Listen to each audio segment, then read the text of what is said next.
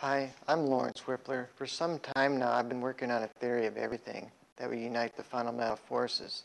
Now, this theory of everything is based on the magnetic monopole. In this video, I will focus on what the atom would look like using this new theory. Now, each atom has in its core what I call a particle of matter. This particle of matter represents one of the many elements.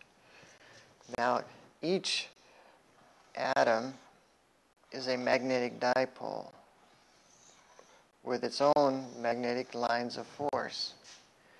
Now, every element or atom has a different number of magnetic lines of force.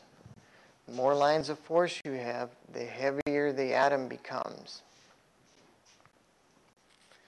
Now, a different element will have a different number of lines of force. They will also be at a different position relative to the atom's core. This is what creates different elements. This is also how atoms combine together. I'll explain that in another video. But each atom has a north and south magnetic pole because it too is a dipole. Now, most people will ask, if an atom is a dipole, a bar magnet is a dipole, why don't they stick to each other? Well, it's because of the scale of their magnetism.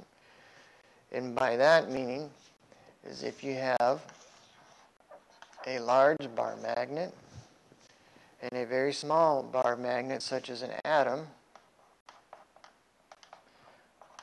with your north and south pole. Now, each magnet has lines of force moving both directions. This is because monopoles move opposite of each other. The north monopole and south monopole move in opposite directions. Here I just show one line of force which has both monopoles moving in that opposite direction. Now notice the small bar magnet and the magnetic lines of force from the large magnet will appear to move straight through the atom's core. Now, because they move straight through, the only thing this atom will do is orientate itself, just like a compass needle orientates itself to the Earth's magnetic north and south pole. Now, the only way an atom, or any other dipole for that matter, will become attracted to another dipole is if their magnetism is on the same scale, where they will connect like that. Now the reason why they connect, I'm going to change the poles here.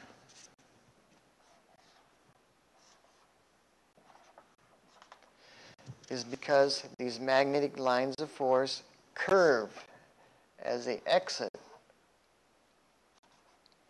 bringing them closer together. Now this is what brings them together.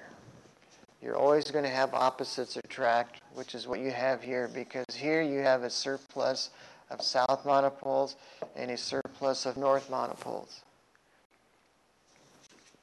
Now that is why your atoms will not attract anything else but other atoms, because they're on the same scale. Thank you.